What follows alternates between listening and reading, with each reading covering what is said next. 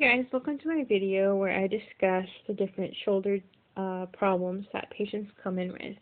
And I'll be discussing adhesive capsulitis, rotator cuff tear, rotator cuff impingement, and biceps tendinopathy or rupture.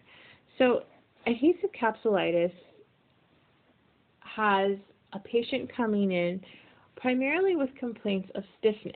So it's stiffness above everything else. It's more stiffness than it is pain or weakness. And another hallmark of adhesive capsulitis is that on examination you have a decreased passive range of motion. And what that really means is an active range of motion is when you're giving resistance to them making the movement.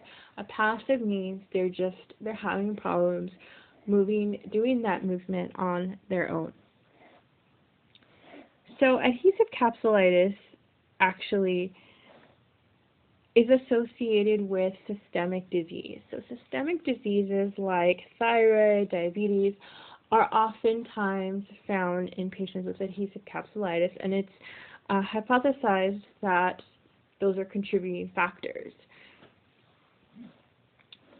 Mainly, when I spoke before in the previous video, I talked about the importance of abduction and external or lateral rotation, and indeed, these patients have a decreased range of motion when we're talking about abduction less than 90 degrees and external rotation less than 30 degrees. These are very difficult for these patients.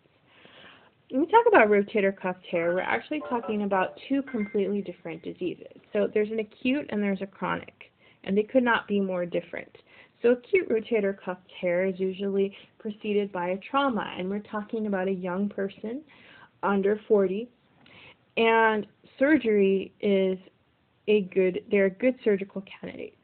However, when you talk about an elderly patient with a chronic rotator cuff tear, there are people who have degeneration over several years. It's a very slow onset disease, but they usually come in with fibrosis, and since they don't have really good use of their muscles, they're not such great surgical candidates. So you want to go for the more conservative methods first.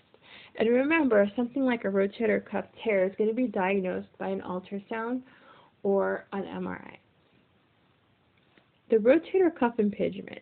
So basically, sometimes what happens is, especially with the supraspinatus in the rotator cuff, if there's some inflammation, it gets caught under the subacromial space, and you have someone who, if they're doing the abduction anywhere from 45 to 160 degrees, they're going to have what is called a painful arc. In biceps tendinopathy, you have something called anterior pain. And that's something you don't see in the other ones that I just spoke of.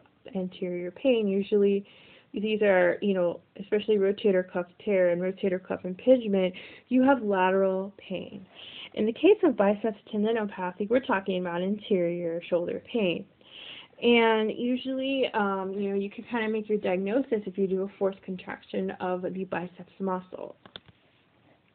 Rupture of the biceps is more of an acute onset. You can just hear it happen. It's usually on the forced extension, and there's a huge poppy noise. Thank you for watching my video. Please subscribe.